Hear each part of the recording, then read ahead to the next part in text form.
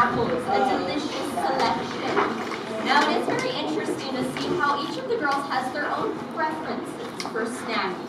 A really great opportunity to see their trunks in action. Look at Kitty over there.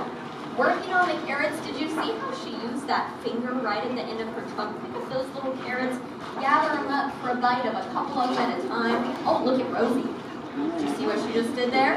Right in the middle, working on the bananas. She took that one banana that she's got in her trunk and then separated it from the rest of the bunch by twisting it. Looks like she wanted just that one banana, didn't want to go for the whole bunch at the same time. Let's see, is she going to again go for a single banana? She's thinking about it. Oh, look at Kitty. We're going to go for all of them maybe? Oh, no. She might be shaking it loose. Yeah, trying to shake that one banana, but she is. She did not want to go for the whole bunch of them. Becky over here has a little bit more of a dainty approach to her snacking. She really seems to be taking her time with it. Oh, and Kitty, wow. Okay. I suppose her first banana was a sample banana, and now she's just going wild with it. She is, all of the bananas except that one that she's saving for later.